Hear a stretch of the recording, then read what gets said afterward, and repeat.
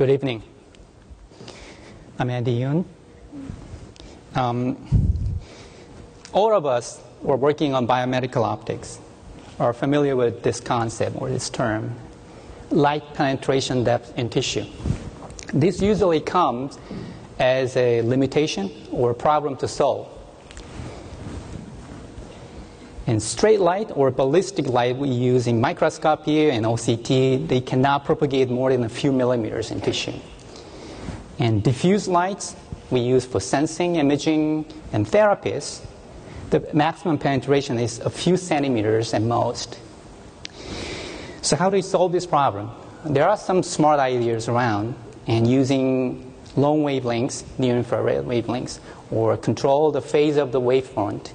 And these are all very interesting ideas, but probably it's not going to be enough. And perhaps the most practical approach is to use fiber optic catheter endoscope, bring the light from external light source into the body. But delivering the photons further into the tissue still remains a problem. So how do we solve this problem? So one thought I have was, what if you don't need to deliver light from outside? What if you can generate the light right there inside within the tissue? And the question is how? And recently, my group has taken the first step along this direction, and by working on biolaser. So I'm envisioning a laser that's entirely made out of biomaterials, and it's completely biocompatible with biological systems. And we know that laser consists of three major elements, and gain medium, cavity, and pump. And our first step is to use biomaterial for gain medium. So we turn into green fluorescent protein, GFP. And back then I was the last human on Earth who learned about this fascinating molecule. And this is about 27 kilodalton protein, has a chromophore inside in the middle of the beta sheet, well isolated from outside. It's photostable, and you can incorporate this GFP gene into any organisms to use that as a fluorescence reporter. It has a very bright and good optical characteristic as a fluorescence emitter. If you look at it, it has absorption and emission curves. And you can immediately maybe recognize that if you pump this molecule at short wavelengths, blue wavelengths, and then have a cavity resonator to have this light resonate at longer wavelengths, that it forms a quasi-full level system, which is known to be very effective in generating laser. So it all sounds good.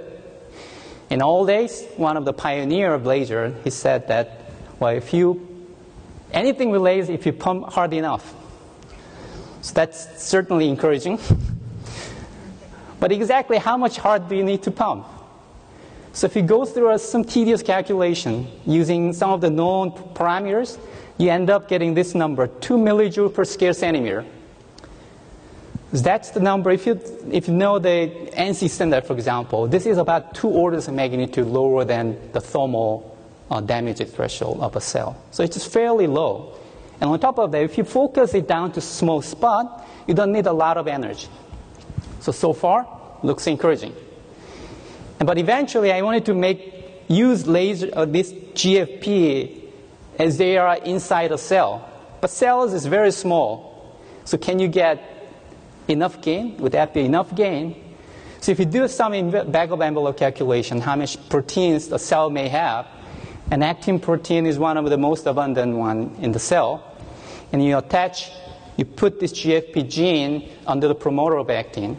They have a 10% your efficiency, transcription efficiency. Then you get approximately, you estimate about 10 micromolar to 100 micromolar for GFP concentration in a cell. That corresponds to about 10 million to 100 million GFP molecules in a cell. And using that pumping, you excite them. Then you estimate the gain. Then approximately you know that the cavity, if you have a cavity with the reflectivity 99.9%, then you have a good chance to make it laze. So altogether, then with my postdoc in my group, and now as assistant professor in Germany, transfected a human cell with GFP and sandwiched with a pair of dichroic mirror he bought from Tholab, $100 each. And if you look at it, these are the setup, small, and you pump with the nanosecond pulse. And normally the GFP are nicely spread over the cytoplasm, as you see in the fluorescence image.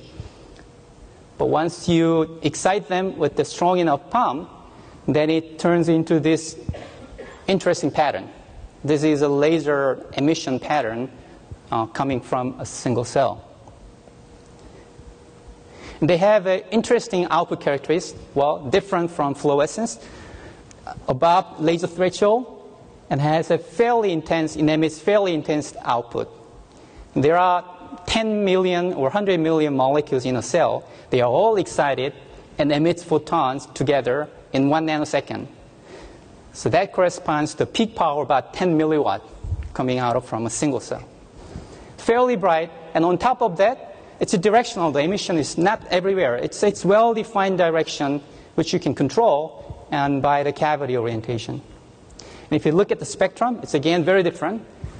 Narrow band, sharp peaks, and you can even get a single frequency laser output. And line width, or huge spectral density, and line width about 1 million times. You can put this laser lines, about 1 million laser lines inside your detection bandwidth easily.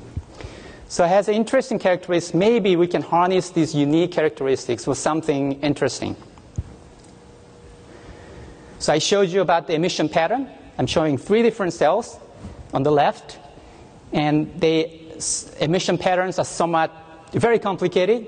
But if you spread them into spectrum, they actually are made up of very well-defined a series of modes, laser modes, with a well-defined pattern, transverse pattern, and the wavelengths. So one in the up there, your fundamental mode, the second order mode, and it's well defined. And these patterns are fairly stable if you don't touch anything. But if the cell changes their shape or the organelle distribution protein, their patterns and the changes. That's because the light emission, before they get emitted, they bounces back and forth inside a cavity more than 1,000 times. So any small changes inside a cell can result in a big changes in your signal outside. So this motion of electric field or emotion of cell, maybe you can use that to characterize cells or intracellular sensing or cytometry.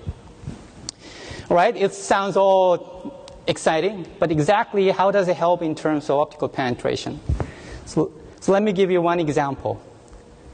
Oh, well, before you get to that, one day, if you learn enough, you know how to control, how to generate this light at our will, maybe you can do something more amazing things. Getting back to the penetration depth. So let me give you one example about photodynamic therapy. This is a new treatment method using photoactivable drugs.